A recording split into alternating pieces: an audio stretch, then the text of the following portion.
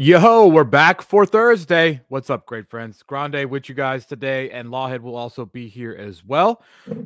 So let's have a great day because there is plenty to talk about, and we'll also talk to some people as well with more coming up. But let's start off by thanking our sponsors, our wonderful, fantastic sponsors like Gary Cooper.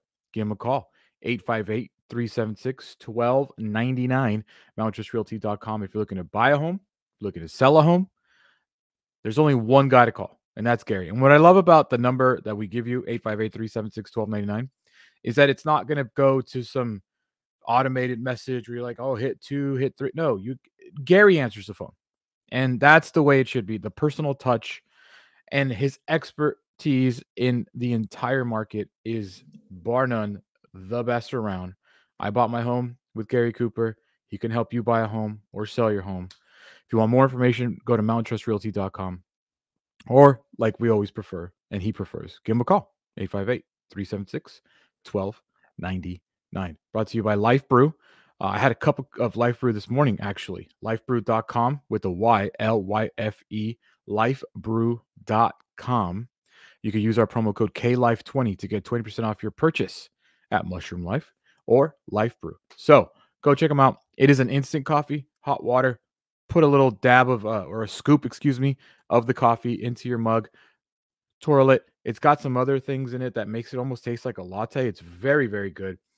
Sustained energy, mental focus. It's got all the different types of mushrooms that you could imagine. It is a really, really good product. Whether Brett believes me or not, I promise you it's a very good product. So check out Life Brew at KLife20 is our promo code, lifebrew.com. All right. 7 Mile Casino, just minutes south of downtown San Diego. I drove by yesterday, and it's so close to downtown. It's crazy. Like, we say just 5 minutes maybe. It's literally right off the 5 freeway. And the great thing about 7 Mile Casino is it's such a clean, smoke-free environment. It's not like one of those ratty, trashy casinos that you walk into, just all you smell sick. No, it is clean in there. It is nice, and they have all your favorite table games. And my favorite part too, they got TVs everywhere. So if you're looking to watch a sporting event, that's a great place to go. They have a Sammy's restaurant and bar with a full bar, incredible tap list. 7 Mile Casino, go check it out this weekend. If you don't have any other plans, why not go check out 7 Mile Casino? It is great. 7milecasino.com for more information. Also, we will talk to Corby Craig from BetUS. It had Final Fours here, and San Diego State's not in it, but that doesn't mean we can't get prepared to make some legal gambling wagers on BetUS. We'll talk to Corby Craig more about that coming up. Blenders, dude, they have come out with a new line of sunglasses today called the Citrus Hype Collection, and they're so Chase Fisher. Like, when you see these sunglasses, you're like, yep, those are so Chase Fisher. Like, they are sick. They got the Buttertron Spark Lime sunglasses, the Meister 2 Spark Lime. Like, they're just so different and so unique.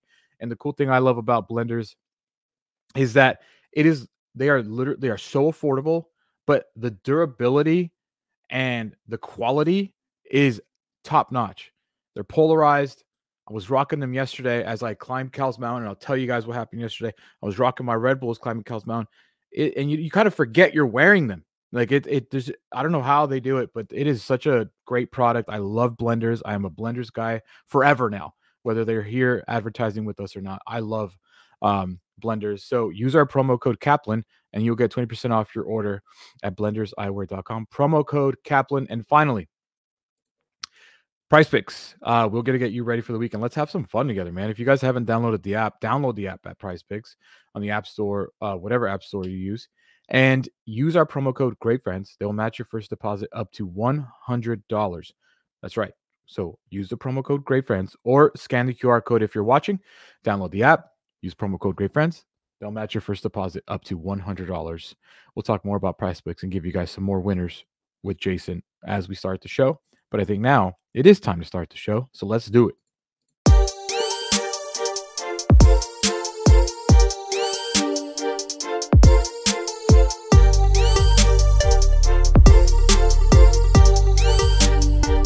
What's up, everybody? We're back. Sorry about this weird-ass schedule this week, but we're back. Myself, Grande, and Lawhead with you guys here on a Thursday. If you're watching this, listening to this, We sincerely appreciate it. If you're watching on YouTube specifically, let me talk to you.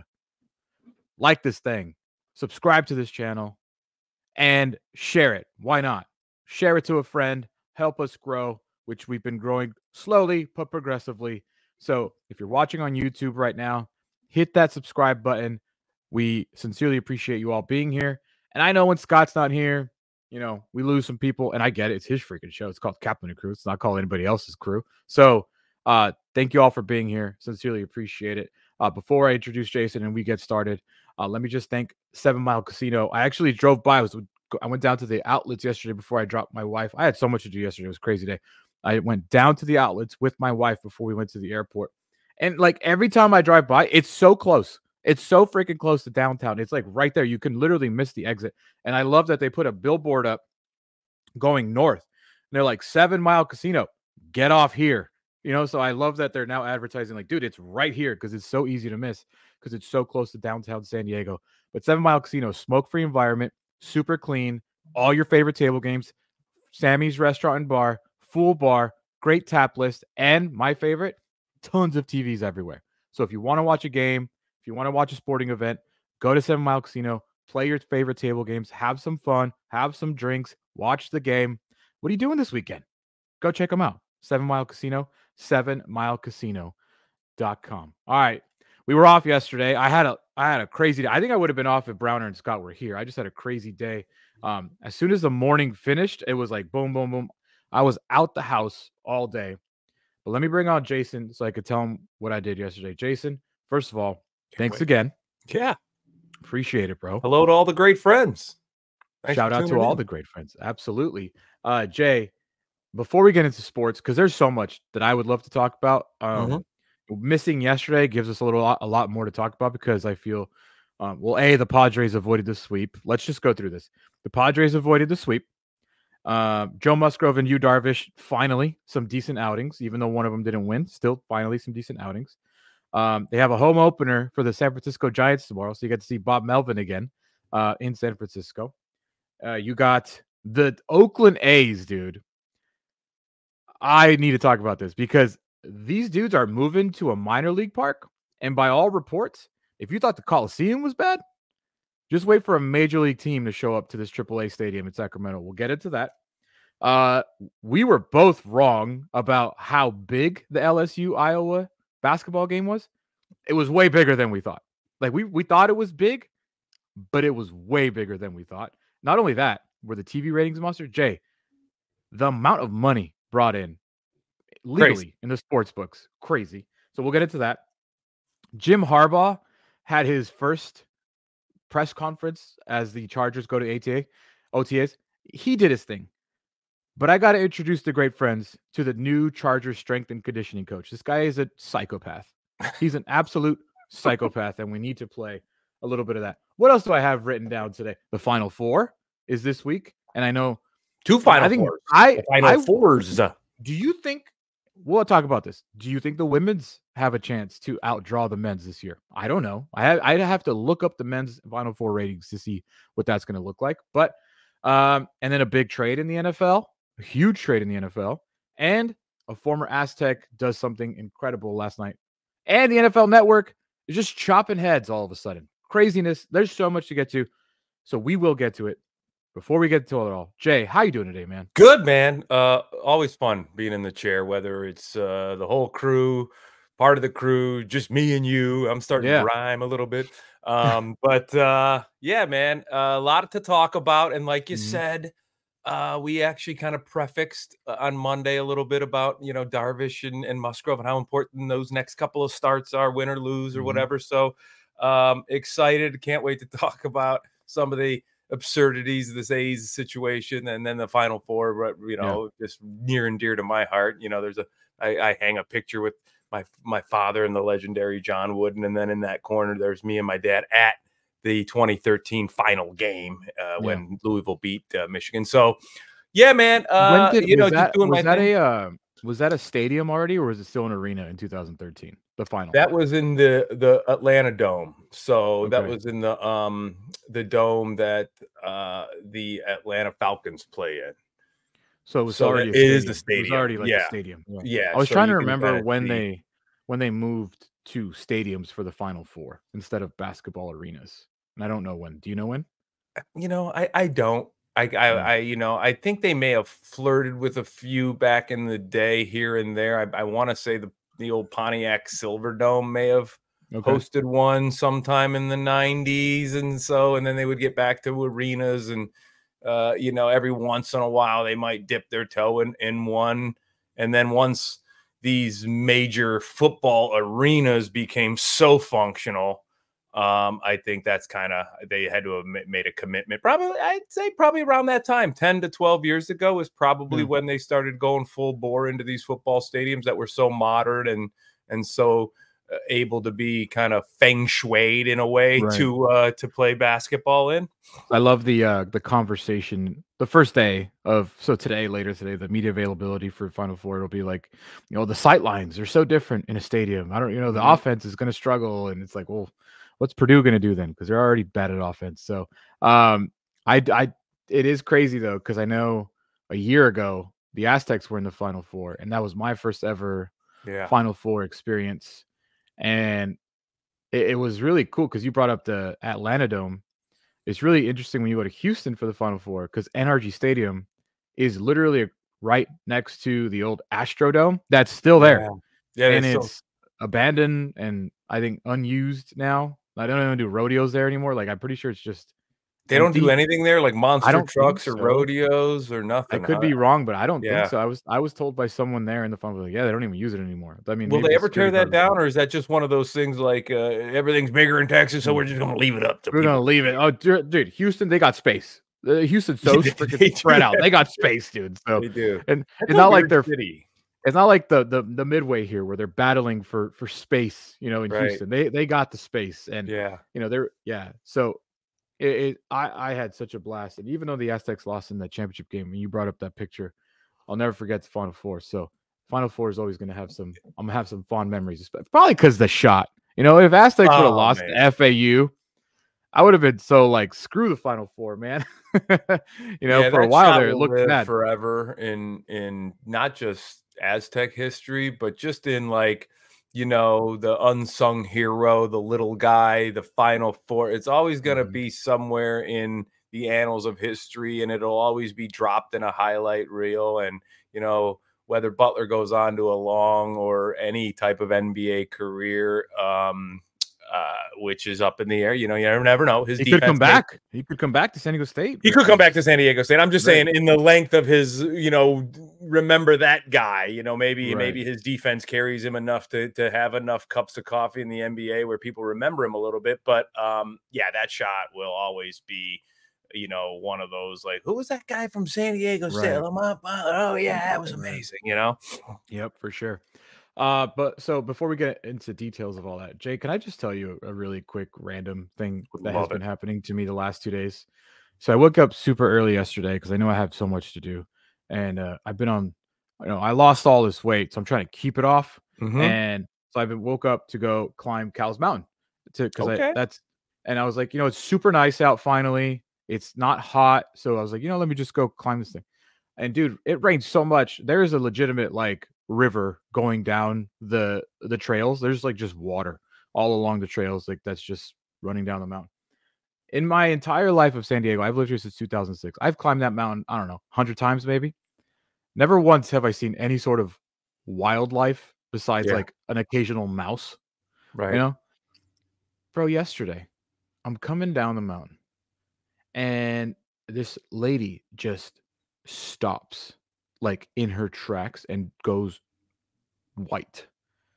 She just goes absolute like I was like, "What?" And I was like, she was coming up, I was going down. So we're about to cross paths and she stops. Bro, when I tell you Rattler. the biggest rattlesnake I've ever seen live Ah. was right in between us, and both of us were like, "We should move? Not move? What Yeah. is the? Because if we scare it, will it strike one of us, or will it if we leave it alone, will it just walk away?" I don't listen, I don't have any experience with rattlesnakes, especially in Cow's Mountain. The last thing I expect to see was a rattlesnake. Unless I'm wrong, I didn't even know they were up there. So We stop, we chill, and the thing just starts rattling, looking Mm-hmm. at her. And I was like, yeah, take her. Leave me alone. Was it coiled or was it showing its head? Do you It was remember? showing its head. Oh, wow. Okay. And I So don't know if that's because it was moving so that across means the it wants to trail. strike. Yeah. It was Or moving across the trail. It stopped. It pokes its head up. It rattles. And I was like, bro, this is not the way. get I'm not trying to get helicoptered off Cal's Mountain right No. now. Well, you could, Um, and the thing is if it's a and die. juvenile, the one thing I did learn a little bit about rattlesnakes living out here, my cousins live up in Fallbrook and have a beautiful estate up in the hills there. Mhm. And I mean, I've seen everything out there on their property. I've seen rattlesnakes, I've seen tarantulas, I've seen scorpions. I mean, Yeah. no, dude. I mean, I'm not kidding you. Last year, No, I bet you. last September, my parents were visiting and staying up there in their lush guest house and everything, and they have a nice pool looking over the canyon. So we were just like hanging out there and we're just hanging out on the patio, just looking, just by the pool. And all of a sudden, my mom's like, "What is that over there?" And a freaking tarantula, man, walking across the patio. But it's the juveniles that will kill you. So what happens is, so the juveniles and the the ones the smaller ones. Yeah, because what they don't know is, as I guess as the rattlesnake grows older, from what I understand, it understands that it will strike in defense and only empty a little venom, just a little, because it knows it needs to store venom if it needs to continue to strike and fight. Whereas the juvenile, it will just empty its venom on you. Hey. So the juveniles are much more dangerous because when the juvenile feels threatened, it hasn't had the kind of experience or hunt, it doesn't have the nature or instincts to keep, supply for defending itself. So it'll empty its venom on you. And those are the ones that like kill people. So who knows if it was a juvenile or not? Alert, I'm still here. So I didn't get bit. Yeah. So I thought that would be like the craziest thing. Like to me, it was crazy because I've seen snake. I grew up in Ventura County. There's some trails out there up in Ojai that I would go climb. And one time I saw a double-headed snake, which I was like, what? But yeah, dude, it was I was like that stuff right there. Isn't it? Yeah, it talk to you? Did it tell you to eat an apple? Yeah. What the hell? Yeah, and I said yeah. So no, I've seen snakes, but I've never seen a rattlesnake out like that. And I was like, okay, that's the craziest thing that's going to happen today. So once it really slowly takes its time and it gets into, like, at this point, because it was so busy on Cal's yesterday, at this point, there's maybe 30 people waiting for this damn thing to cross. And so the thing crosses and I'm like, all right, let's go. So I start going down and I'm going down. 2 minutes later, I'm at the switchback point. So I'm like coming back and forth. 2 minutes later, I just see a woman videoing the mountain. And I was like, that can't be another one. There's no way that's another. Like, she must be taking a picture of something else, like whatever, a flower or something. It was so green up there. I've never seen Cal's Mountain that green either. She's like, hey, stop. There's a rattlesnake right there. I'm like, a freaking another one. And this one, Jay, was even bigger. This was a big boy. Big boy. I put this one on my Instagram story. And dude, it was huge. And this freaking guy, this old dude, maybe in his 50s, not old dude. I take that back. If you're in your 50s, you're young and beautiful, and I'm not calling you old. This dude in his 50s. Thank you. Yes. Was like, oh, rattlesnake? Yeah, leave him. They won't do anything to you. And he just like runs right by. The snake like reacts like, is this dude about to hit me? And then you just see it poke his head up and rattle as a dude. I was like, why are you doing this to me and this lady, man? Like, you're leaving us. And this thing just like stared my way, came my way. I start backing up. I was like, I'm not going to get bit by the snake. I'm just not. Or at least I'm not going to try. Start taking my little water backpack off. I was like, if I have to swing at this thing, I will. And it just stopped. And it just slithered away. And I was like, dude, what in the F is happening on Cal's Mountain right now? Yeah, well, it's been a long, cold winter for these snakes, and I did read some report where they're going to be more visible. There's going to be a higher birth rate because of that. Okay, and because they've been denned for so much longer, the warm weather hasn't come as quickly, and so they've been denned in this winter for longer, which I guess means that they'll lay more eggs. Okay, that's scary. So I'm done going to Cow's Mountain then for a while. Now, did you hear the rattler? How wasn't that thing really loud? It was really loud. Did you notice it? Because the one thing I noticed. No, if that lady wouldn't have stopped, and if the other lady wasn't taking a picture, I would have totally ran by it. 100%. But you would have eventually heard like it once you got to it. It would have. I think because I stopped. I think because I stopped, it was so, when you're like, I had Beats. Okay. Buds in. Beats on. There's other noise. There's outside noise. See, one thing I noticed when I was this close to 1 year ago at my cousin's house and it was quiet, right? It was just on their property. There was nobody hiking. There was no other really exterior noise. What I was blown away was, because I had only seen rattlesnakes on TV and you hear the sound of them through the audio of the TV, is how loud that rattle is when it's in your ear live near you. And that thing is like, it's a hiss that you'll never like. It is something you'll never want to hear it again. Forget, and you'll never want to hear again. Yeah, absolutely. I mean, it's like, those sprinklers that go, it's like 50 of those on a microphone. It's crazy, dude. Crazy. And this morning, wildlife is following me. This morning, I go walk my dog. It's 6:45 in the morning. I walk out my building, and what do I see walk across the gate? Big ass coyote, dude. In the middle of the day. And listen, in North Park, we know that there's a coyote in North Park. I think there's an Instagram account for it. I've seen it once, and it was a big boy, but it was at night, and it was like down an alley somewhere. Today, walk the dog, see the coyote, go across. I was like, what is happening? Okay. So I chill for a second. I don't need my dog to go try and chase this thing or whatever. So I let it walk, and I kind of like peek over the wall, and I'm like, okay, it's walking that way. So I come out, and it stops in front of my neighbor's yard, and it's just posted. And I was like, oh, damn. Like this thing is looking my way or something, but his head's on a swivel, I was like, what's happening? And then it like kind of scurries away. It doesn't run. It just kind of like scurries away. It's like, I'm like, all right, it's gone now. I'll walk the dog like normal. I get to the corner. I look to the right. Dude, there's 2 coyotes on the corner, just like chilling. They're looking for stray dogs and cats. No. One of them, I think I hit by a car because it was not using its back right leg, and it was a smaller one. And I think the big one was trying to look after it. And they're startled because this thing can barely walk. I mean, it's walking, but it's not using its back right leg. And so I call San Diego animal emergency. I was like, yo, I don't know if you guys pick up coyotes, but I think this coyote got hit by a car or something. And there's 2 of them. And in my neighborhood, everybody walks their dog at 7 a.m. It's packed out here with people with dogs.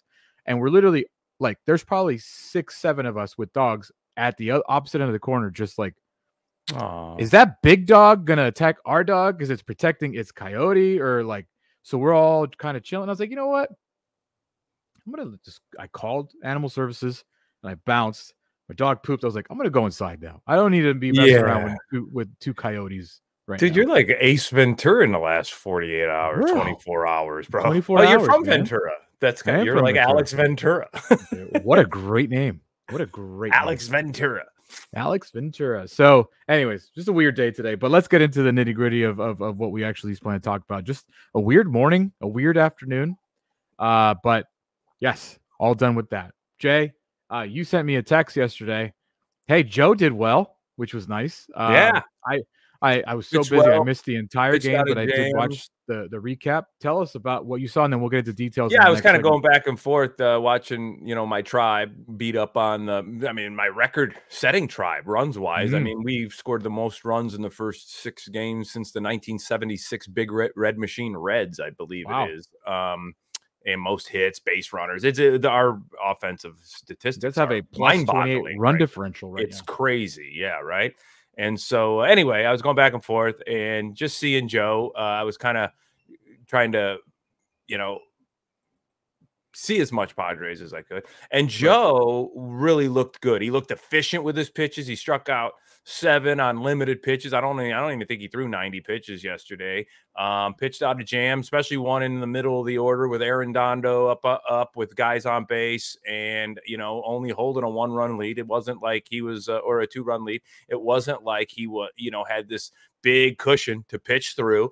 And so I just thought, especially what we talked about on Monday after seeing Darvish have a nice start, being able to go long, save some of the bullpen, even though it didn't translate into a win. Musgrove backing that up to close the series and end that losing streak. And what was it, 4 or 5 they had lost? So they needed a win no matter what. I mean, whether Musgrove pitched well or not, but that was a nice way to get it. He also gave us some nice headlines, and I'll explain when we come back. This is Kaplan and Crew. We'll be right back.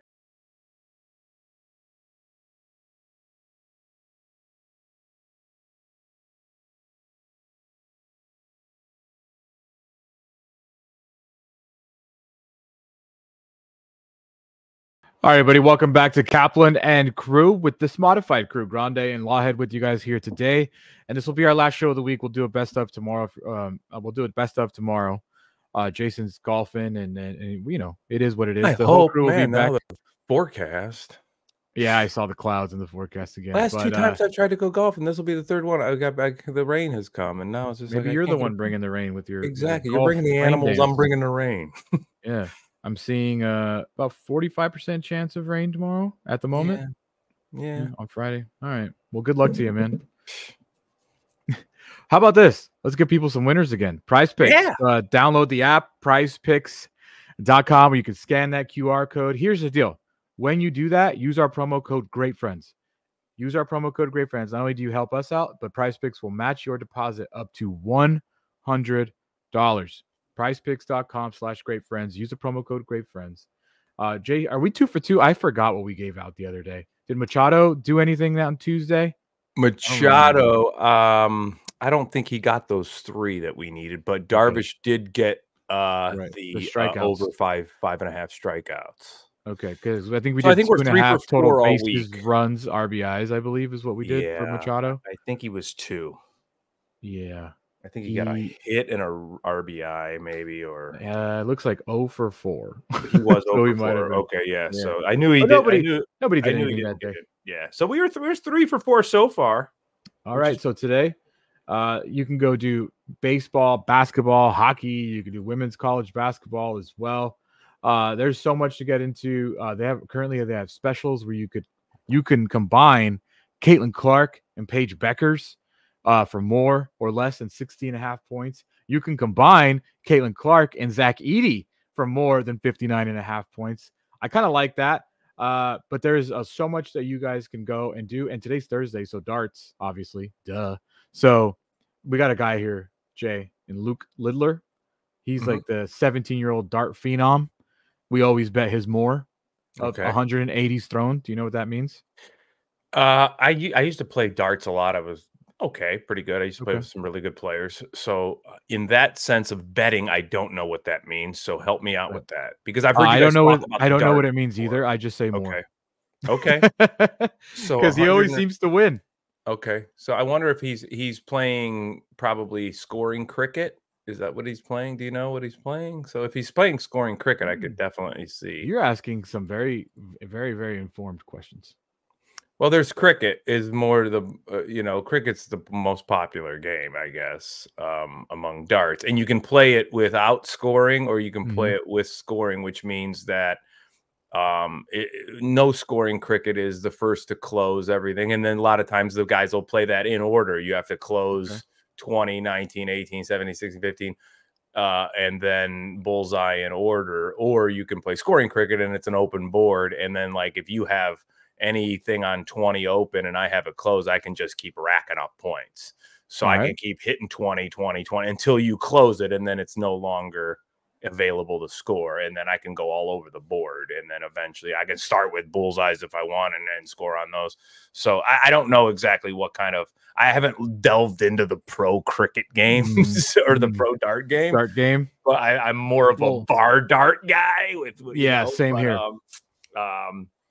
But I like when I go back home with all my buddies that I still grew up with that are still living in, almost every guy in their man cave now still has an old dartboard, and guys we used to hang out with in the bars in our 20s, we will still get together and we'll throw a little money down, and we'll throw darts still 2-3 in the morning sometimes. And I've always loved throwing darts. I used to have a board in my house when I lived back in Ohio and would have dart parties. And I'm telling you, this is 25 years ago. We were throwing down $20 a guy per game. I mean, there was big money on the table. All right, Ohtani. All right. All right. Well, this is Prize Picks, where it's totally legal in California.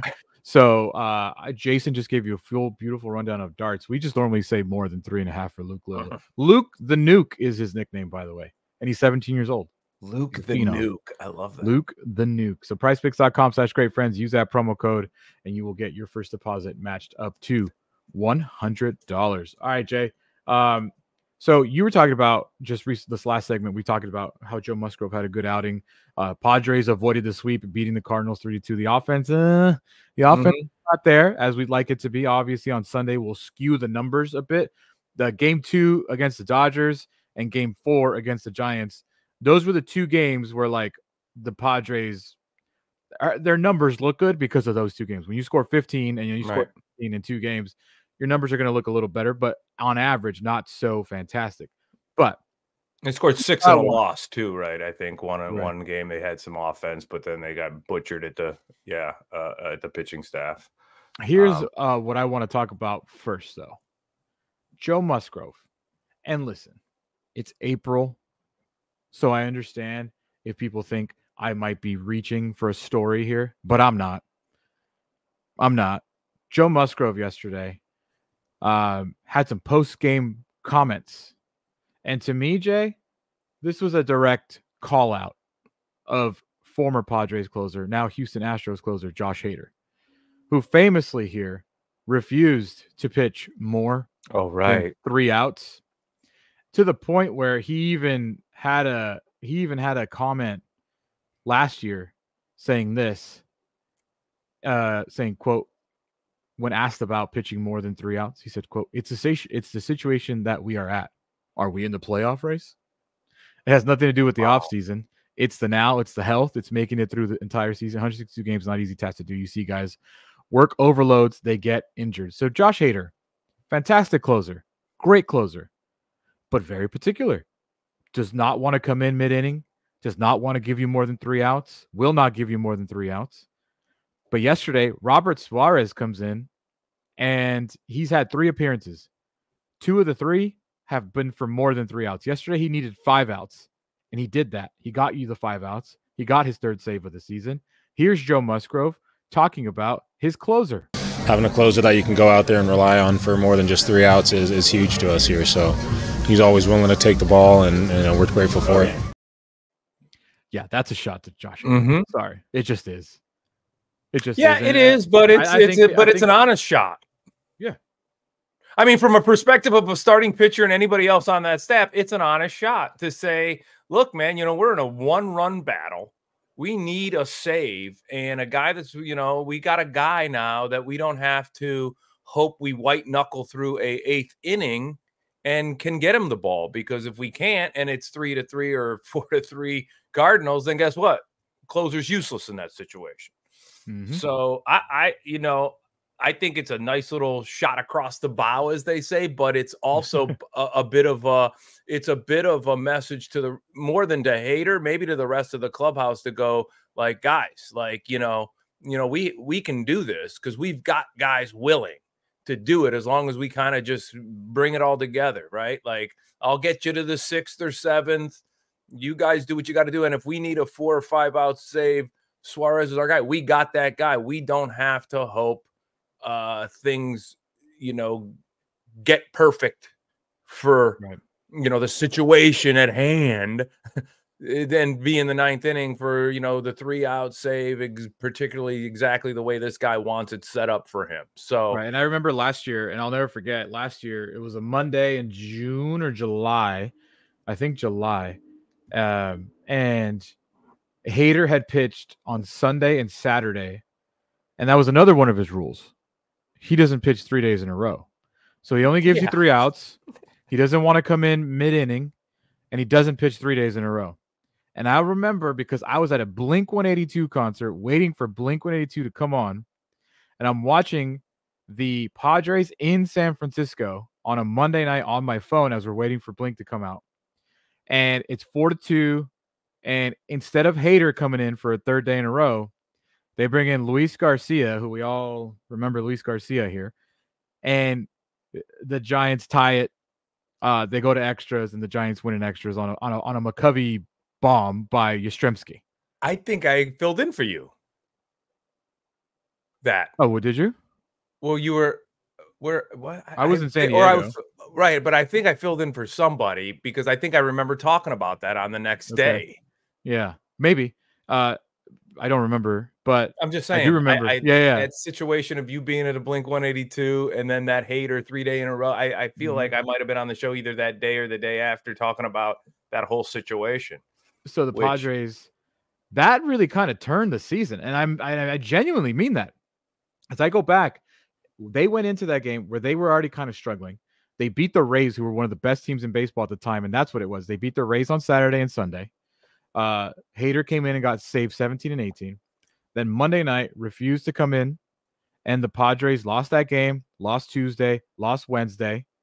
That's right. Destroyed them on Thursday, destroyed them on Friday. And so Hader didn't even pitch for a week after that. Right. So he didn't want to come in because he's like, they might need me later. He didn't pitch for a week after that. And the Padres lost, I can count it, 1, 2, 3, 4, 5, 6, 7, 8, 9, 10, 11, 12. 12 of the last 18 games of the first half of the season. And it was about 2 or 3 days of Melvin just being totally uncomfortable talking about all that. Right. Absolutely. And you could just see it. He was wearing it, and it wasn't going away for a few days. That whole, and as those losses mounted up, he just looked, he was squirming at the press conferences. I remember that instance. They lost 3 of 4 to the Giants. They lost 2 of 3 to the Nationals. And I remember this one. This is when we all thought, oh man, this season's screwed. They got swept by the Pirates in Pittsburgh. Pirates sweep. That's and then they go to Cincinnati and lose 2 of 3. Actually, at the time, the Nationals were awful too. So you had 3 of the worst teams in baseball, and they go out and win 2 of 9 games after that Josh Hader refusal. And that was all the water they needed to take. There was no, that didn't matter how good that September was going to be. That they were so far behind in September. Yeah, that was it. I mean, going into September, they were 62 and 73 last year. Yeah. 62 and 73. And they ended up going 20 and 7 in September, which is fantastic. Best team in baseball. But at the time, we were all saying, like, yeah, what does it matter? Like, what does it matter? Like, all these empty stats they're putting up, they're not even going to. So it was just really, really interesting because you're right, Jay. I think it's not only, hey, let me just call out Josh Hader. It's a benefit to the pitching staff to have a closer that is willing to even try it. You know, like, do we have the same confidence that we had in Hader and Suarez? I don't know if we have that yet, but I just think it's a mentality for the starting rotation for the rest of the bullpen that if they get to a situation in the 8th inning where they need somebody to get you more than 3 outs, Robert Suarez has been willing and has been able to do it thus far in his career. This is what he's done this year. Like I said, he's appeared in 3 games. He's pitched 4 innings. He got 5 outs yesterday. He's had 3 saves and an ERA of 2.25. He did give up a home run in that. I don't remember when it was, but he did give up a home run the other day. So it has just been.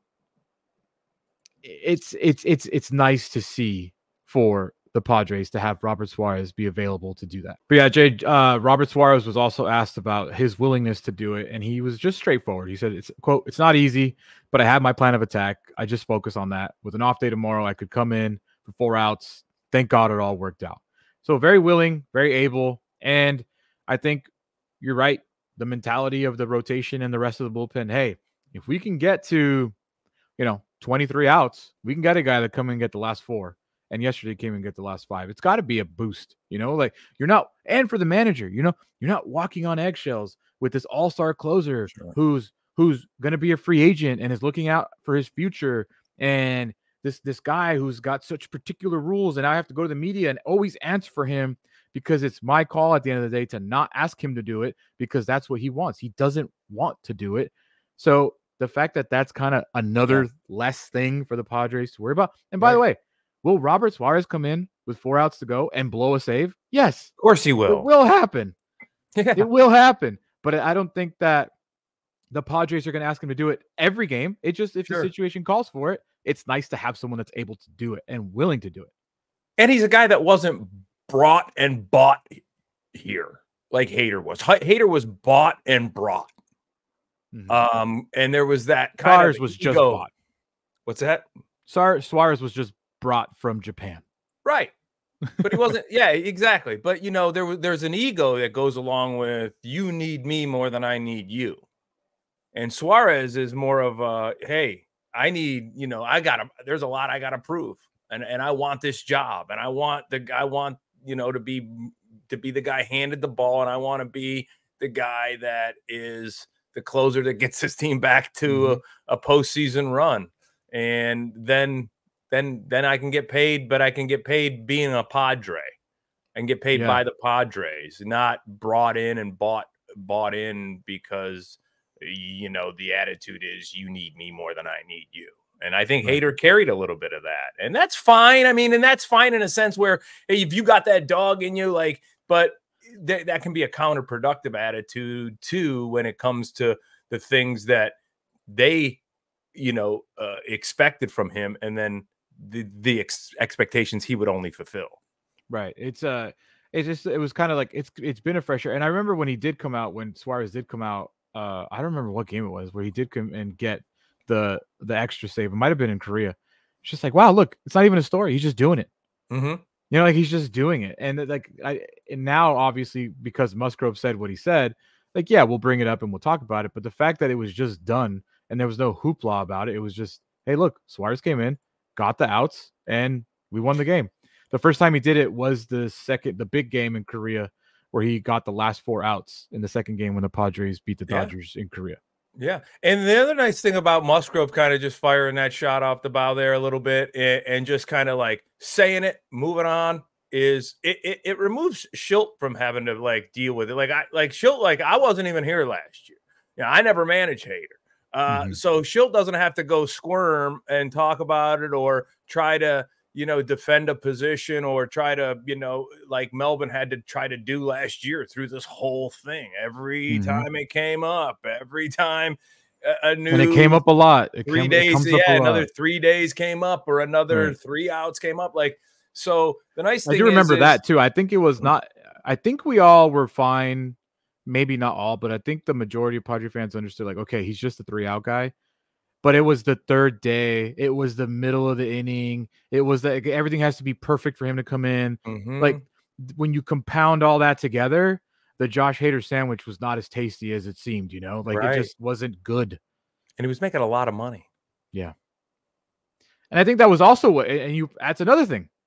That's the extra. That's the chips on the side. Oh yeah. He's just looking out for his future because he's going to be a free agent next year and he knows he's not going to be here.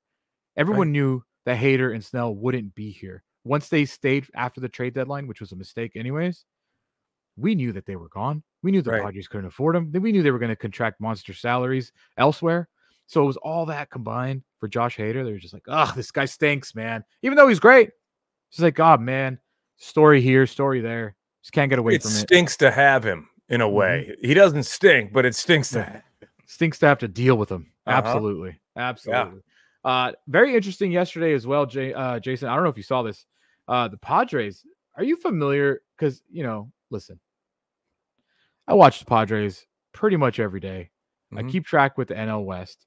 I'm sorry I'm not watching Miami Marlins baseball, but are you familiar with the name Luis Arraez? I am.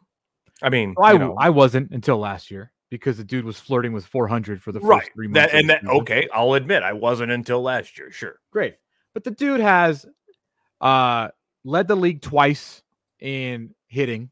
He has a career batting average of 324. His worst batting average of his career was in 2021 when he hit 294. And dude, the Padres we're trying to get him. This is according to The Athletic and Dennis Lin. The San Diego Padres showed interest in Arraez throughout the offseason and made a strong offer for him during spring training. A Padres source, however, said the team was more focused on Luzardo. As you can tell, they ended up getting Dylan Cease. But, Jason, a left-handed second baseman who leads the league in hitting. This sounds familiar.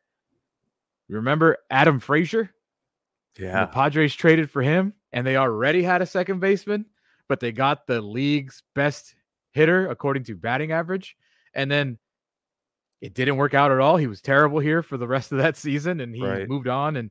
But I got to say this, and I know we can talk about it more in the next segment. The Padres are desperate for another left-handed bat, no? Yeah. Aren't the Padres just in dire need of another left-handed consistent bat? And when you're talking about Luis Arraez, who, like I just told you, in his 5 years of Major League Baseball, his worst batting average is .294. And this year he's not doing well, but no one on the Marlins is doing well. They're terrible. It would be a welcome. I think it would be a big welcome. And I know the Athletic. Then you've got an infield problem. Okay. When have we not?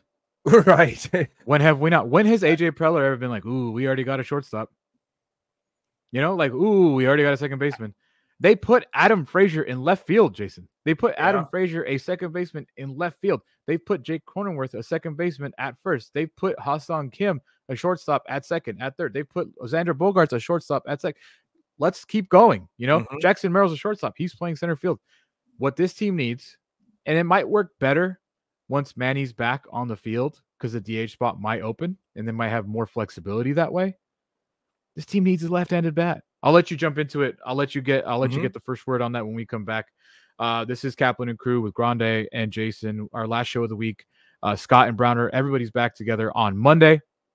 Scott, I guess, is stuck in Mammoth. I guess the weather's crazy up there and he's trying to get out. But we will all be back together on Monday. We'll talk more about Luis Arraez and the Padres, and also we'll be joined by our boy Corby from BetUS coming up next.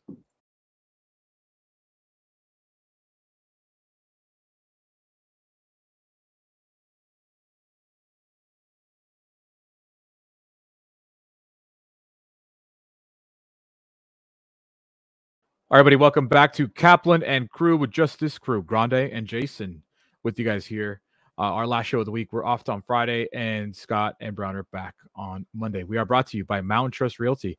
There's only one guy to call if you're looking to buy a home, sell a home, and that's Gary Cooper. Gary Cooper. And what I love about him is when you call 858-376-1299, 858-376-1299, Gary answers the phone.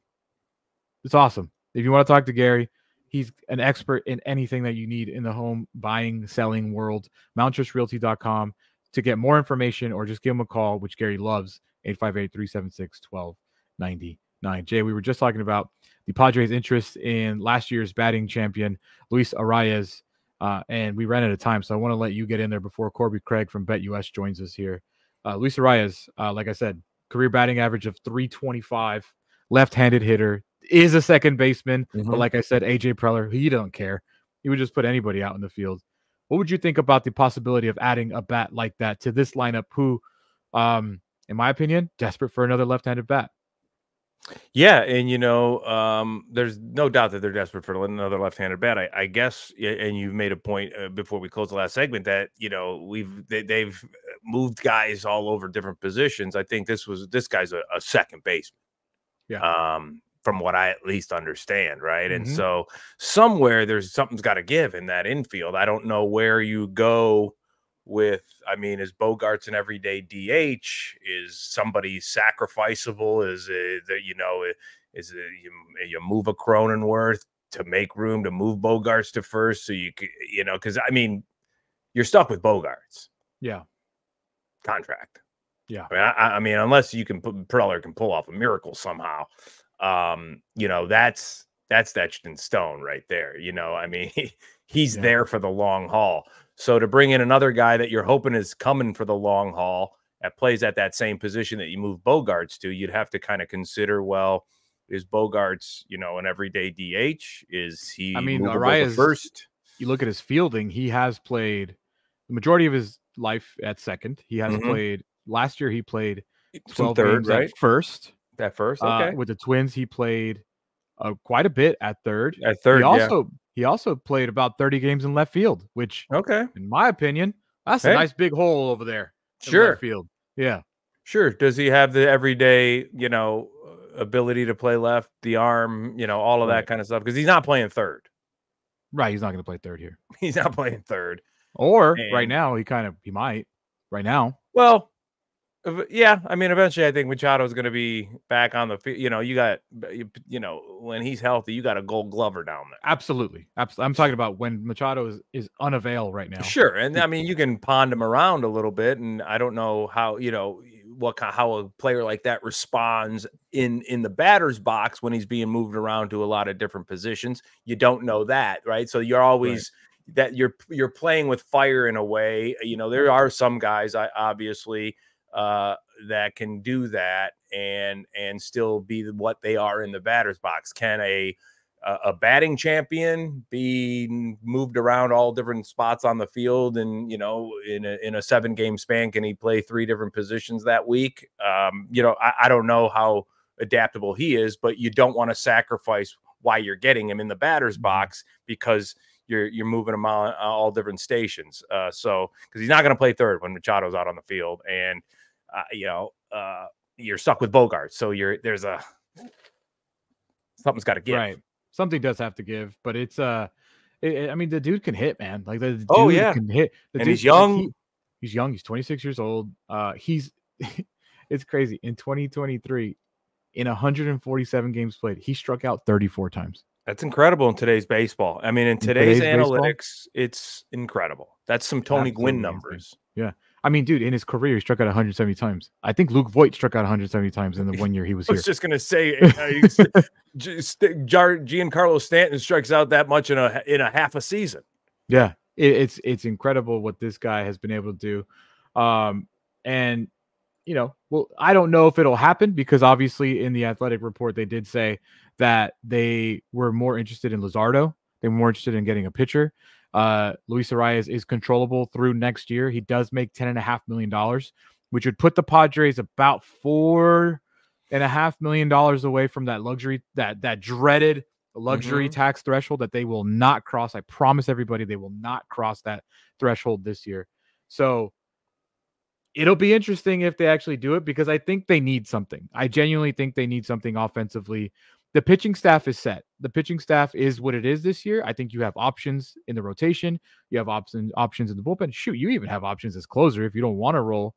If you don't want to roll with Suarez, you can probably throw in Matsui for a game here and there to close out a game. So maybe even De Los Santos. Yeah, why not De Los Santos? I mean, he's got a live arm. I mean, I've always liked what I've seen from him. And, you never know. I mean, that's a different mentality, that closer role, right? You got to have that kind of whatever's between the ears there. It's like that hockey goalie, field goal kicker. Like it's just a special brain that you have to just be kind of, but they've got options, like you said. They do have options, and it's going to be, I just think that they're not done. I don't think AJ Preller's in. Whether that done happens in April, I don't know, but I just think that they are going to need to do something. So we'll see if that becomes Luis Arraez because the Marlins are terrible. And the Marlins have been trading away talent. And if this guy is only controlled through next year, I don't see why why hold on to him. It's going to be interesting to see if Preller is, proactive or reactive in this season, because you're like you said, it's proactive is going out and making that change, earlier, April, May, getting something that you dig your teeth into and put them on the team. Or is this roster going to survive, stay in a playoff race, get towards the trade deadline, and then be reactive to that? And he's going to balance the scales of, are we good enough to make that decision now, or should we see how this ship sails? And so that's going to be interesting. It'll be very interesting. And I don't see Corby on the line yet, so we're going to move on to something while we wait for him. And I think this is just, oh man, dude, when I tell you this guy, listen, we went through it here in San Diego. We are very familiar with every single tactic, every single negotiation, every single PR spin you could think of when you're trying to move a team out of the city that you're currently in. We saw it with the Spanos family. I mean, Mark Fabiani was the master of, I think what was his nickname? Master of Disaster, something like that. He was legitimately a genius as to spin anything. In Oakland, not so much. John Fisher, the owner of the A's, has done everything he possibly can to crap all over the fan base in Oakland for the Athletics. He has done nothing for the last several years to make you want to be an A's fan. A, with the product on the field, the payroll is not even close to what a Major League Baseball payroll should be. And I think that's kind of what pissed me off a lot this offseason. Yes, the Dodgers are going to do their thing. In a capless league, you're going to do your thing. You're going to be, if you're financially able to and you have the ownership that wants to, you can go spend $1 billion in the offseason, and it's awesome for you. But all these national talking heads that said what the Dodgers did was great for baseball, how can you say that sentence when you have an owner doing what John Fisher has done to the A's? How is that allowed by baseball to spend no money, to do nothing to the stadium, to entice 0 fans to show up to a game? John Fisher has done everything absolutely possible to get the A's out of Oakland. Everything he's tried to do in Oakland has been half-hearted. Everything he's tried to do with the city of Oakland to build a stadium, he's not doing crap. The same way that the city council put a little stadium for Dean Spanos on the platter in Mission Valley. He's like, oh, that's nice, but what about downtown? Downtown? What do you mean downtown? Mission Valley, we're here. There's a parking lot. We'll build it right next door. No, we want to go to downtown now. We got to go to downtown. So this owner from the A's is an absolute. And by the way, have you seen what he's done to these players, his best players so far on the team? Sending them down, cutting them. Esteury Ruiz, who led the base Major League in steals last year, he has literally demoted, benched, traded, or released the A's best players. And Jay, have you seen this? No, before I get to this, because that's going to distract me. Here's the story. The A's are moving to Sacramento for the next 3 seasons. The Oakland A's are moving to Sacramento. They will be playing at a place called Sutter Health Park, which is the home of the Giants AAA affiliate, the Sacramento River Cats. This is a stadium in Sacramento that holds 10,624 seats. And if you include the lawn and standing room, the Oakland A's will max out at 14,000 attendance, which, by the way, they won't get the Coliseum. Right. Here is John Fisher, and then I'll let Jay go off on this. John Fisher saying, quote, "We explored several locations for a temporary home, including the Oakland Coliseum. Even with a long-standing relationship and good intention on all sides in negotiations with Oakland, the conditions to achieve an agreement seemed out of reach. We understand the disappointment this news brings to our fans as the season marks our final one in Oakland. Throughout this season, we will honor and celebrate our time in Oakland, and we'll share additional details soon." Gross. Jason. Gross. The A's are moving out of Oakland officially. They're moving to Sacramento. And by the way, they don't even have funding yet for Las Vegas, so they added a 4th year as an option. The A's could be playing at a AAA stadium for the next 4 years. Gross. And the funny thing is they're going to go play. They're going to go play at the Giants affiliate, right? Their big brother. I mean, the right across the bay, the franchise that is functionable, the franchise with a beautiful stadium, with a fan base that they reward, and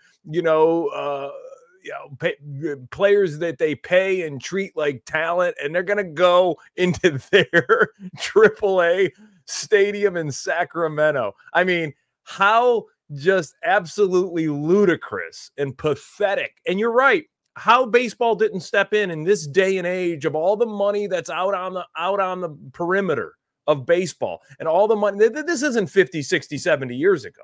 This isn't the economics of baseball in the, the trying times of economies that, baseball trying to, grow. I mean, this isn't a time of. This is ridiculous. Right. That the fact that the Major League Baseball didn't come in and intervene years ago and say, look, if you can't handle this, we will find someone that will, and we will we will go and we will do deals with the city of Oakland, and we will make sure that this team stays at least in the Bay Area somewhere. even if we have to move them to Santa Cruz or San Jose or something and build a stadium and get something done so that these Bay Area Oakland fans can at least still have a semblance of, because the A's are a very local brand. They're not, the one thing about the Raiders is in the NFL, grew their brand globally, and the Raiders were already and you can find Raider fans in New England from the time they were just because the silver and black and what that brand brought. The Raiders moving to Las Vegas isn't as disturbing because they're so global and so national, whereas the A's are they're a neighborhood brand. They're Oakland only. I mean, yeah, they originated in Philly, went to Kansas City, but like let's call it what it is. Their success as a franchise. They're 4 World Series, 3 in a row with Reggie and those guys, and then the one with Canseco, and then so many of the successes they had right on the doorstep with Giambi, and they they've always put out. Shoot, they were good with Bob Melvin up until recently. Yeah, no, they always won ball games in this Moneyball era. This Billy Bean resurrected.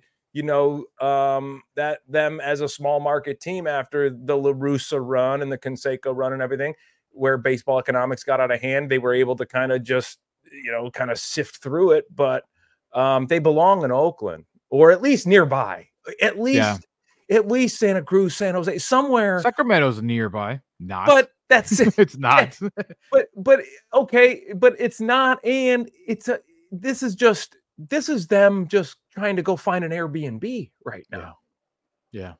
So, because they're going to Vegas. It's pretty disgusting, and it brings me back flashbacks. But this dude's just doing it like he's doing it to the max. Like this guy's doing it absolutely to the max.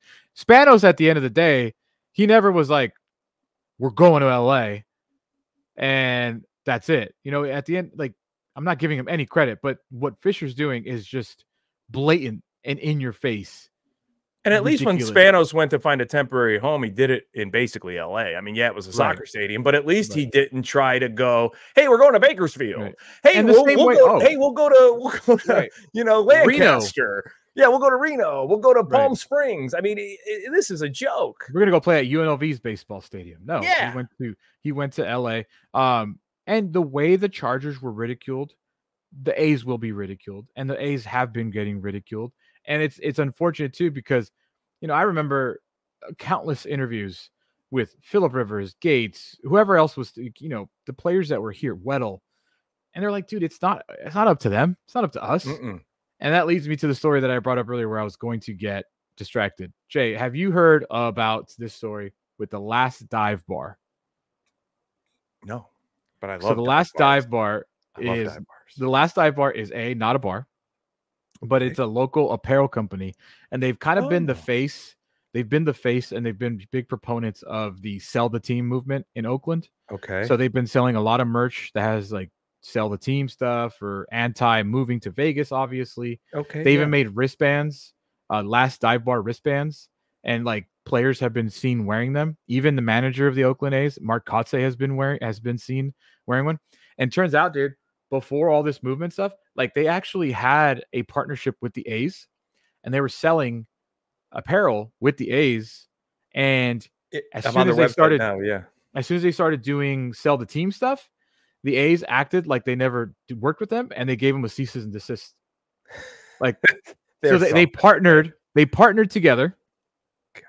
And then once the sell the team stuff happened, they're like, "Hey, what are they doing with our logos? We never gave them permission," and gave them a cease and desist.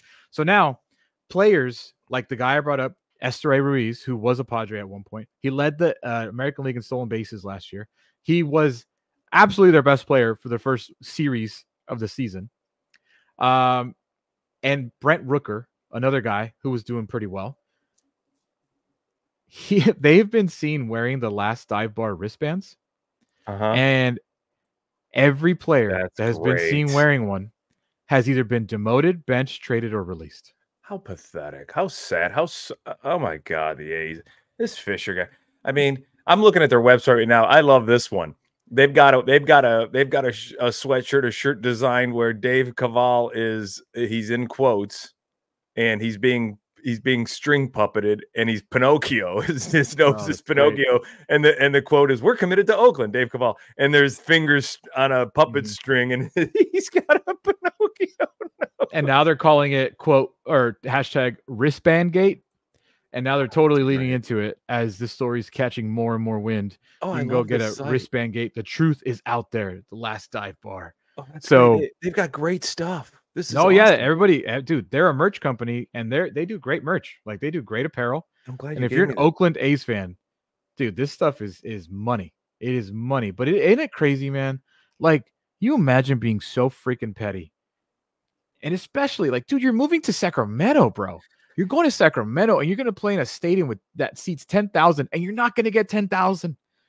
You're not going to get 10,000 people. And you know what's crazy? I saw someone that covers the AAA team in Sacramento tweeted out. So in this stadium, there's no family room, there's no mother's room, there's no shade or bathrooms in the bullpen. There's one batting cage for the entire stadium. You know, the only time they're going to get people, the Dodgers are going there. Yeah, that's the only time they're going to get people. Right. When Dodger and Yankee fans people go, dude, we can go see the Yankees in this little ballpark that far up close for this ticket price, and it'll be all the other team. And when they play somebody that doesn't have any type of grip out in that area, you know, when they play Cleveland or a Tampa that has no fans in that area, nobody's gonna go. Yeah, I want to talk to the people of Sacramento. Cousin Nancy, listen up, get your people together, okay? I'm gonna bust a Kamala Harris right now. Don't go. Don't go. Do it. Don't do it. Go watch the River Cats. I don't care if they put go support your River Cats. Don't do it. Don't do it, Sacramento. Don't do it. And trust me, those tickets will not be cheap. Those tickets will not be affordable, because the A's will pump them up when the Yankees come to town. The A's will pump them up when the Dodgers come to town, and then the Giants come to town. Sacramento, listen. Don't do it. Don't go. Don't come. Don't. Do not support John Fisher. Do not support the A's. And don't give me this, I support the players thing. They're gonna charge major league parking prices, and even probably more, because there's going to be limited parking. It's going to be a smaller, selection of parking. So yeah, don't do it. Just, I don't care how tempted you are. I don't care how much your kid wants to go see a game. Don't do it.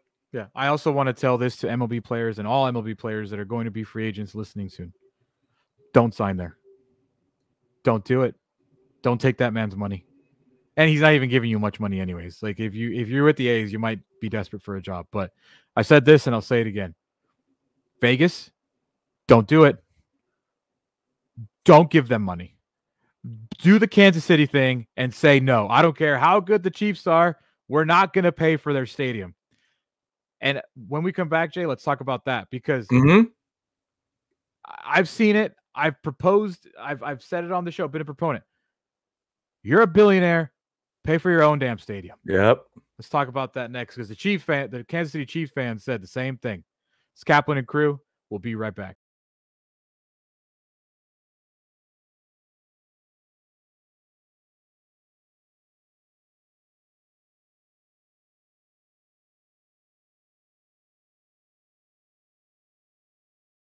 Welcome back. It's all good. It's all good. You know how the show goes. Welcome back, everybody.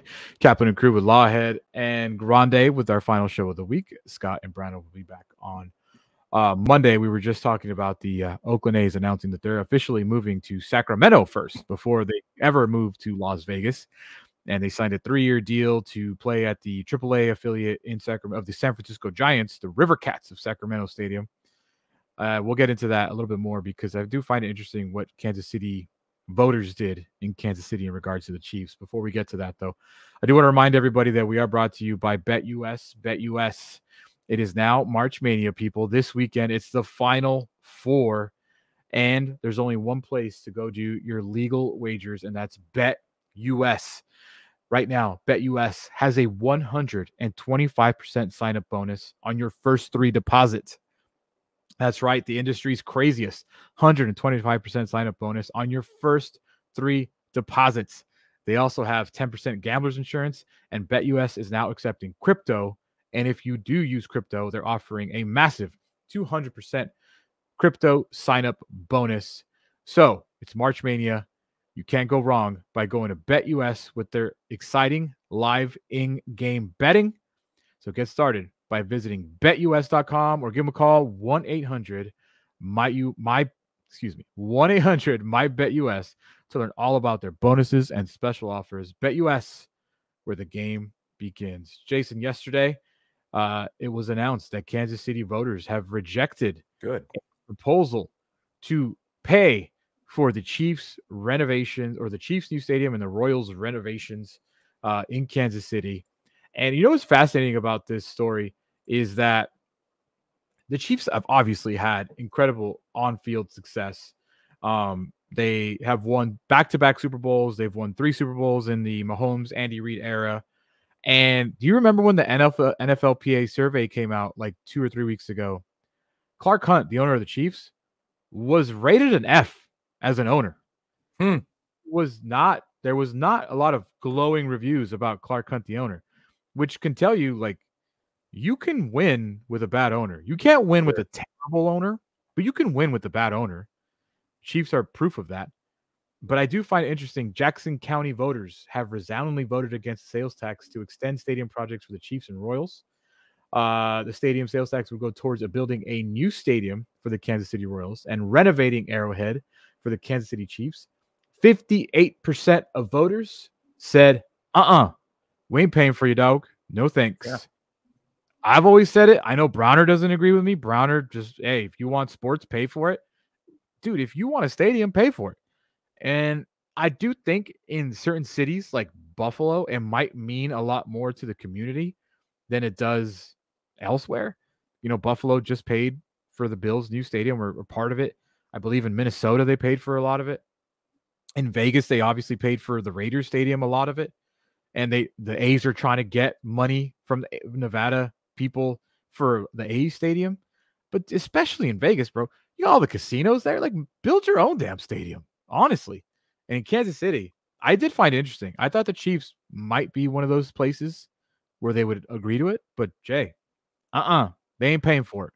Well, if you're a Chiefs fan, you go, this is a great stadium. I don't see anything wrong with it. Well, why isn't my, the old, you just mentioned, you want football or whatever, you pay for it. Mm-hmm. Browner says that. Well, I am. It's called $350 a ticket price. Right. It's called season tickets. It's called parking. Mm-hmm. It's called concessions. It's called all the gear I buy, all the stuff I get my kid. It's all of that. I am paying for it. Right. We are paying for it. And so you're right. So if I give you tax money, am I getting free tickets to go to my stadium? Exactly. Do I get a tax write-off? Right. Do I get to write off my tickets and all the gear and all the parking? Do I get to keep all those receipts and write those off against my taxes because my taxes are already paying for the stadium? It's ludicrous. 8 games a year, 9, maybe a playoff game or 2. I mean, if you're lucky, come on, man. Like, flip the bill. You're a billionaire. And it goes back to this. I hope that, this attitude might carry over from this whole controversy that we're dealing with here in California right now, where it's, certain chains have to pay $20 an hour. Well, why are you vilifying? And now, could you see how much a hamburger costs? You see how much a fries cost? And it's the guy it's the guy or the girl that's making $20 an hour. The CEO's making $65 million a year. Mm-hmm. So the CEO's making $65 million a year, and they're spinning the narrative that the problem is that that a worker is maybe making $30,000 now instead of $25,000, or $32,000 or $34,000 instead of $26,000 a year. And so it's like, wait a minute, the CEO's been giving you a terrible product, possibly. Right. That hamburger, you're complaining about a hamburger that it's not even that good. The hamburger stinks. The fries aren't even real food. The Coca-Cola is iced down and it's coming out of a fountain. You're paying $3.75 for that. You were paying so it's like you were paying $2.75. You didn't have a problem. Now $3.75 for that crap is this big issue. It's the same thing when people are like, that own a Hummer or one of these cars that get 7 miles to the gallon. It's like, can you believe gas is $5? I mean, that's a stupid purchase if gas was $1 a gallon. That's a dumb buy if gas was $1 a gallon. Yeah. So, I get it. And then to an extent, but like, I'm glad the vote. I hope more voters start doing this and start going, dude, we're sick of this. You're already fleecing the tax codes. You're already finding every which way as a billionaire not to pay your fair share. Buy build the stadium, buy the property and build the stadium. And guess what? It ain't going to hurt you in the long run. Now you can probably, if you don't hit the taxpayer, you can probably increase those, as long as you're winning, increase those ticket prices and those parking prices and those concession prices every single year. Yeah. I was at the outlets yesterday and I saw Wetzel's Pretzels. It's funny how they complain about having to pay their employees $20 an hour, but then they're advertising, hey, we're paying $20 an hour. Come work for us. Come on now. Right. But we're also going to charge you we still need workers, and but we're also going to charge you an extra 4% on your bill to pay the wages that now we have to pay. But our executives are still going to rake in the millions anyways. So just a very fascinating thing. And the shareholders are getting paid, and we'll find we'll find every corner to cut. We'll feed you things that aren't even food. Mm-hmm.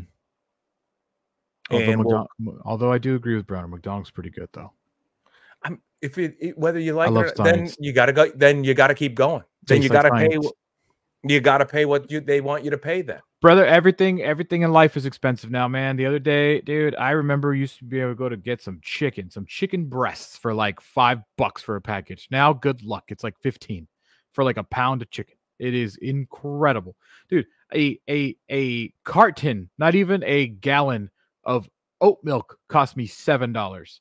A 12 thing of brown eggs is like $10 now. So everything is expensive, and it's not. Guess what, everybody? It ain't gonna be cheaper ever again. It's never going down, no matter who you elect. Nothing ever goes down. Yeah. But if you do drive a Hummer and you complain about gas prices, I think Jason just made a good point. You did it to yourself. At $2 a gallon, guess what? It's still stupid. It still is very stupid. Unless you have the type of disposable income that you should keep your mouth shut about. Right. If you have that kind of disposable income, if it's $12 a gallon, shut up. Right. Jay, let's get into something that I found incredibly hilarious, and that is Jim Harbaugh. Jim Harbaugh had a first press conference because the Chargers started their off-season program. Jim Harbaugh wants everybody to know that January 1st is not the new year. Don't think about that. January 1st, not the new year. This is the new year. It's like the start of the new year. Happy New Year. That's the way it feels. It's like that first day of school, family reunion, homecoming. I know those that most people think January 1st, the start of the new year. Those that espouse to Christianity, Catholicism, correlated with the birth of Christ.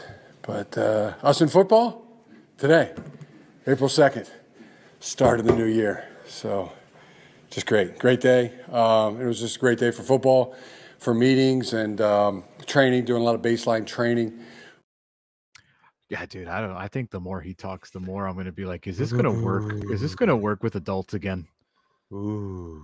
This is the kind of thing where, listen, he's a great coach. Don't get me wrong. The Chargers will be better than they were under Brandon Staley. That's not going to be that hard.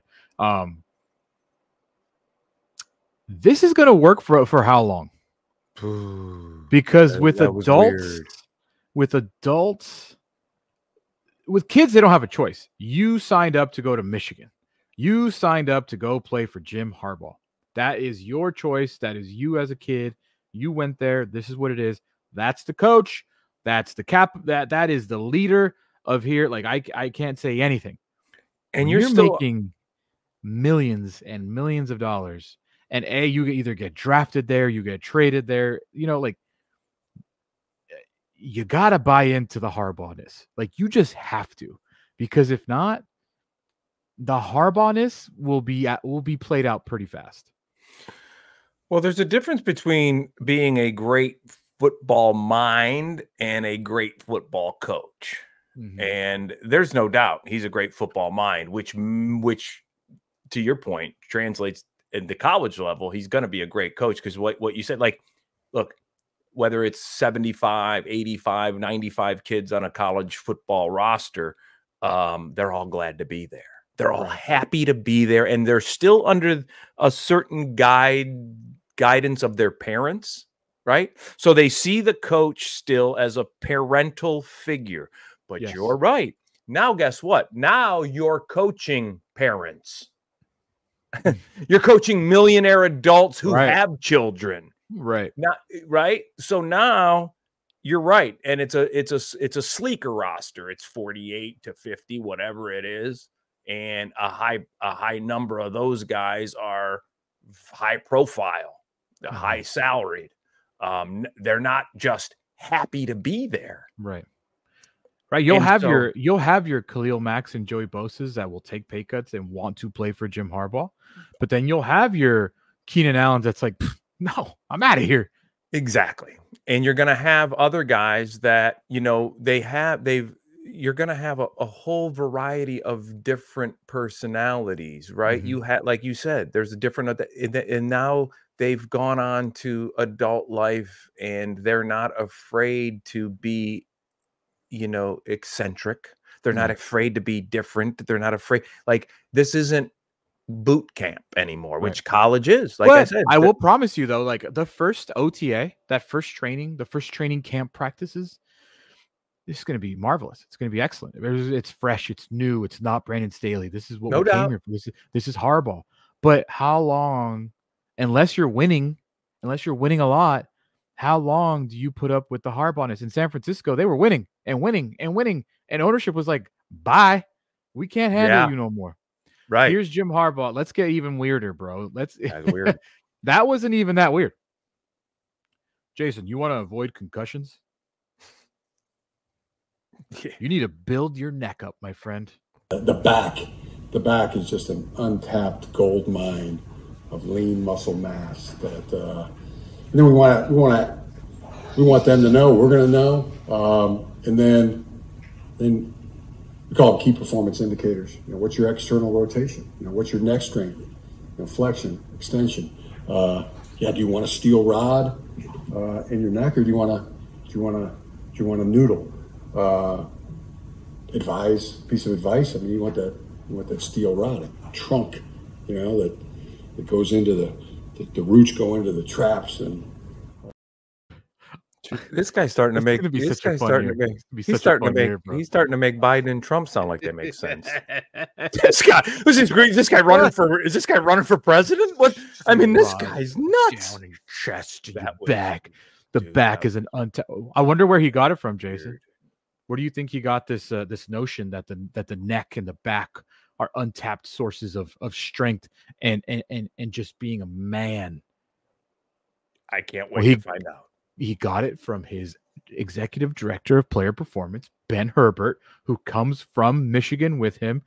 Take a look at this creep weirdo. Express this to the guys as well. Big picture, I view training. The interesting thing about training is that I don't know if there's two people that view it the same.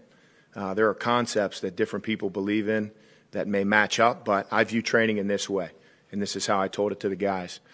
My first goal is to make you harder to break. People often may say, training, we're going to break you down and build you up. My goal is not to break you. My goal is to make you harder to break. How are we going to go about doing that? How we train your neck in traps to protect your head. Right? The most vulnerable areas of the body, in my opinion, in the game of football, the head, right and left shoulder, right and left hip girdle, right and left hamstring, right and left ankle. So through your training, you have to be proactive at training those areas of the body. So the neck work that I introduced today, the trap work, the 4-part cuff sequence to address the 4 rotator cuff muscles in their shoulder girdle, introduced them to some hip work, introduced them to some ankle work, right? These are things that are paramount. If you want to make a football player harder to break, your training has to be sound. In my opinion, it's all my opinion. Your training has to be sound in those areas. Why is he talking like a psychopath? Wow, dude. Why is he just like? I got that dude is a villain in a movie. That dude is like a cult leader.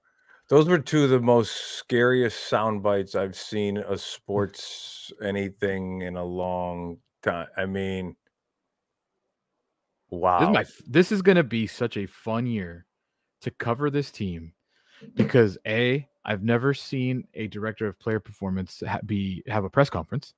Right. So please, more Ben Herbert. And that was like a Joe Rogan interview. Oh, it was. It was absolutely straight from a Joe Rogan podcast talking about the importance of trap strength. It was.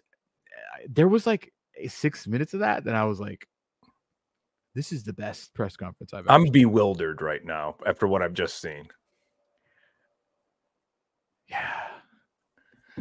Yeah. Dude, that was awesome. I freaking love what's gonna come. Like I said, man. You know what I need to do? You know what I really need to do? They have to be in the playoffs this year for this nuttiness to work. Like they can't miss the playoffs. Yeah. This is just gonna sound and become more nuttier. Right. That's what I'm saying. If you're not winning, this is gonna get so old so fast.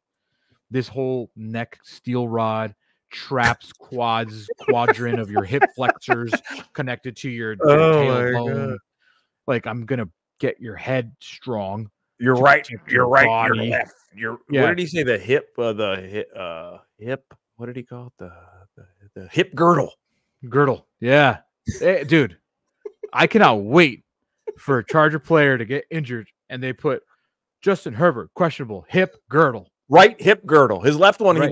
He worked his left one correctly, but he didn't listen to the strength and conditioning expert on his right hip girdle. Right. Which is why. Did this guy train Tiger Woods? Because you remember here at the Farmers when Tiger pulled out, he was like hurt and he came and tried to play at the Farmers and he said something about his glutes not activating. My glutes didn't activate. That's the same playbook, bro. What is this right girdle hip thing? Oh man, that was special, dude. That was like a skit. Yeah. Do you know what the first thing they did, by the way, together? Harbaugh and Herbert. Ben Herbert. I gotta clarify. Ben Herbert. They were on their way to the Orange County facility that they're still in. They're not in LA and El Segundo yet. And he goes, you know what? We need to stop at Home Depot. Herbert tells Harbaugh this. This is on Chargers.com. And Herbert tells Harbaugh, we need to stop at Home Depot. Harbaugh's, oh yeah, what do we need? He goes, we need to get a shop vac. We need to get a shop vac and some magic erasers. We need to clean the place up. Because the number one impression I want of my gym is that it's clean. And this is like this is our sanctuary of weight rooms. I'm telling you, bro, you guys got to go to Chargers.com. I'm dead serious. You imagine Harbaugh and Ben Herbert pulling up to Home Depot in Orange County or Costa Mesa and buying a shop vac because the Chargers don't have a freaking shop. The Chargers don't have their own vacuum. How about you're an NFL franchise? How about you contract a maintenance company, like a janitorial service company to come in there once every 2-3 days, whatever it is, and have them bring the shop vac. You think that psychopath is going to let someone step foot in their gym to clean? They're going to, by the way, he's talking about, he was talking, Jason, bro, he was talking about how you have to re-rack the weights to perfection. Like it's an art of re-racking weight. It's an art of how you're in this gym and this is our weight room. And there's a meticulous way that it needs to be kept. Yeah. I love Ben Herbert. I want to meet Ben Herbert, and I'm going to ask the Chargers if we can interview Ben Herbert. Dude. If you're listening on radio, thank you all. It's been a fun week. It was a weird week. Everybody's back on Monday. And if you're watching on YouTube, we'll do Uncensored coming up. And if you're watching on television, thank you all for tuning in to Kaplan and Crew tonight on Cox Your View. Always appreciate it. Jason Lawhead, at Jason Lawhead on social media. Thank you so much for filling in. At Jason Lawhead Comedy on Instagram. There you go. Thank y'all. Talk to y'all next week if you're listening on radio. Uncensored next on YouTube.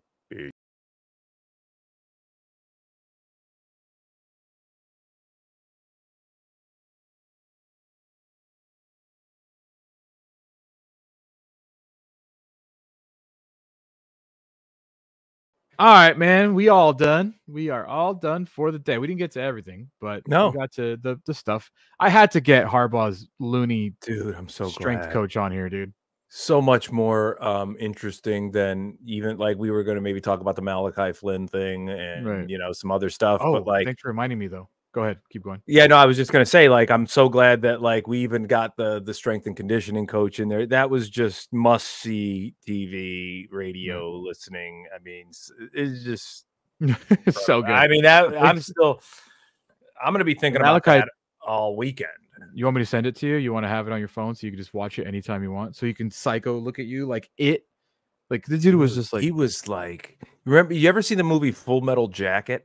Yes. Remember Absolutely. Vincent D'Onofrio before he killed him when he was like putting his gun together and he was yeah. He had that like, he was like that's what he reminded me because he had the bald head, right? Dude, he reminded me of the scene of Full Metal Jacket when he finally I was just like, whoa, dude. Whoa.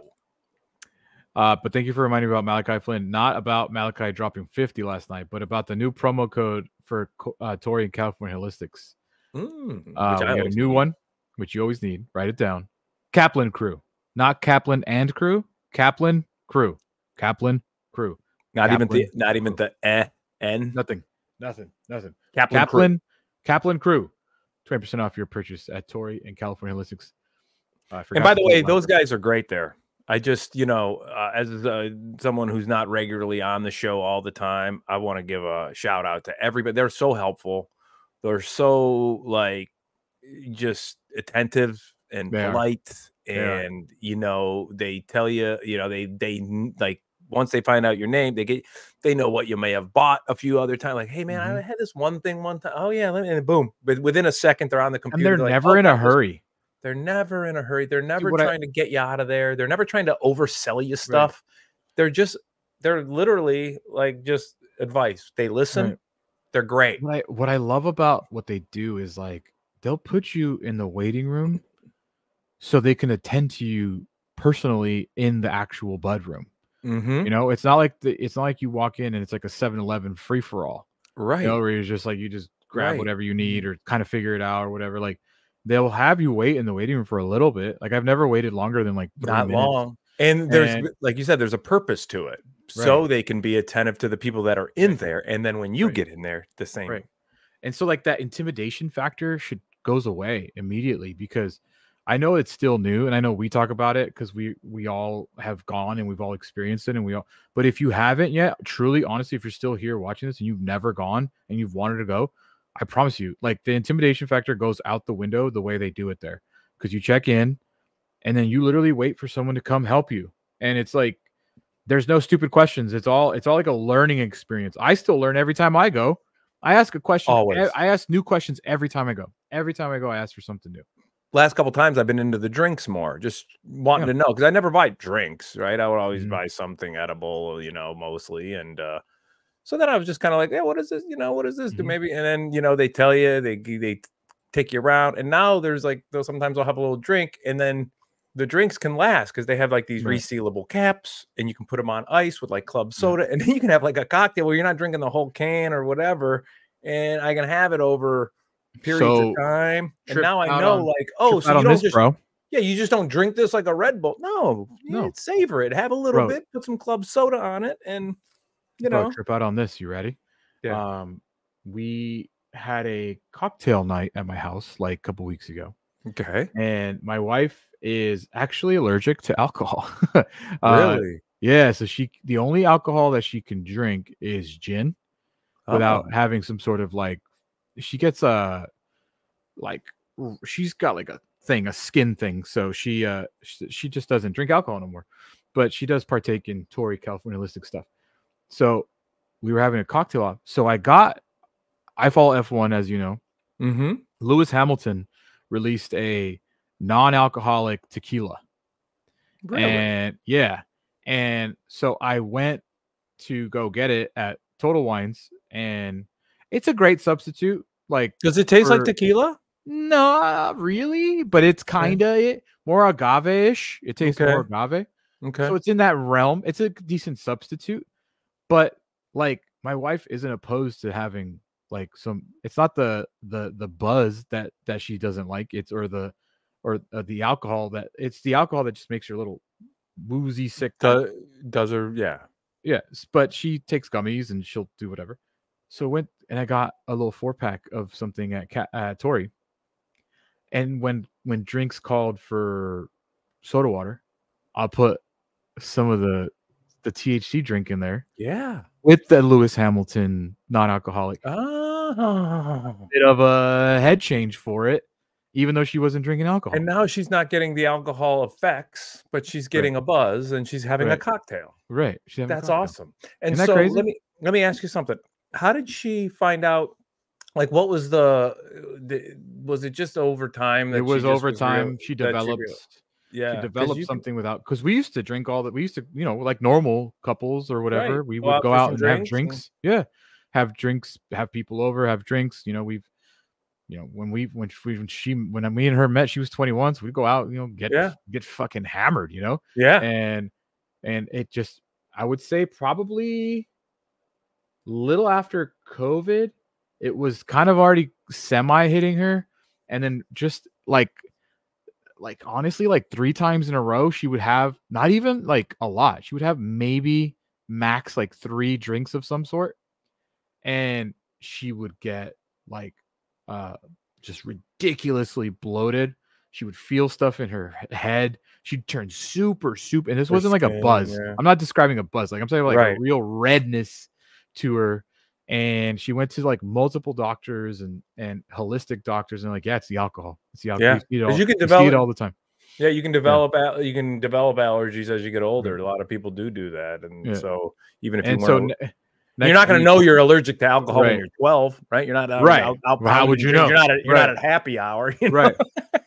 So next week we're going to Texas or we're going to Fredericksburg, like and one of the days we're going wine tasting and a wine bus, and she's like mad FOMO'd out, right? She's like, "What the fuck, man? I want like." She loved having a wine buzz, like it was. She loved it, right? And I was like, "Dude, just do it." Like, fuck it, it's one day. Right. Like, if you get sick one day, you're not. She doesn't get sick. She just feels weird and gross. Is Texas legal? Do they have dispensaries? No, I don't think they do. No, that's why I would have taken some. It's illegal. Yeah. We even like get trip. I even trip out. Like, I've had like pretty significant knee pain, and I don't have it in front of me, but I have this Dr. May's 50/50 THC CBD lotion that I put on my knee.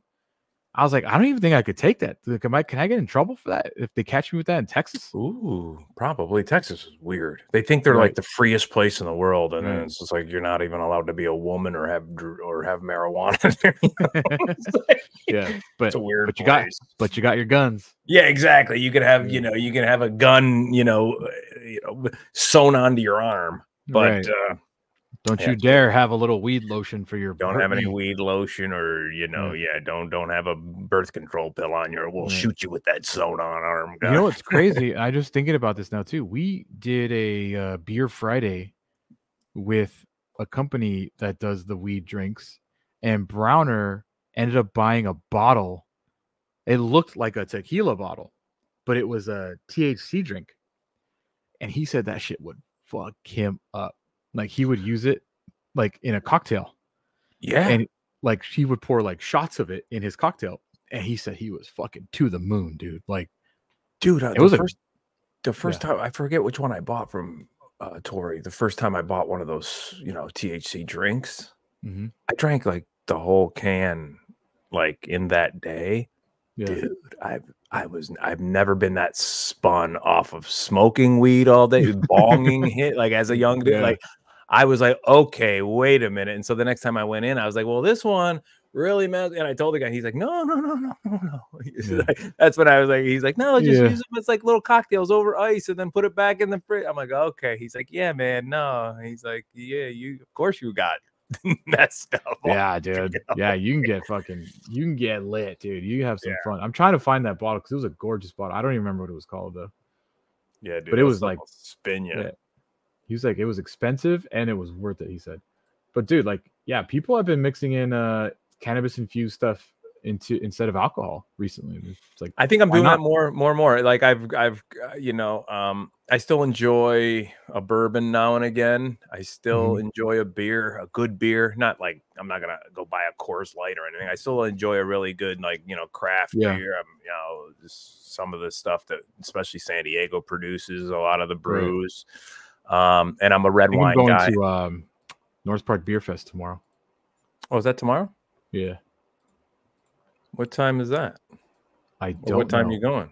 I don't know. My buddy just invited me. Well, Jeff, people know Jeff here from Ballast Point. Well, text me because your wife's out of town. My wife's out of town. I'm taking her to the airport early in the morning before I supposedly go golfing if she's going to Chicago.